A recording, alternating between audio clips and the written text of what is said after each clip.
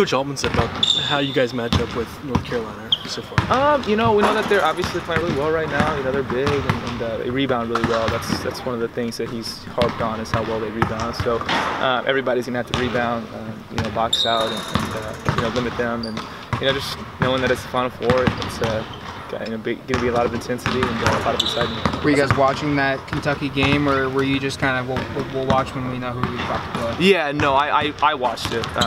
You know, I was with, or a couple of guys were in there too watching. We were watching it together, but sorry about that. And so yeah, we definitely watched it.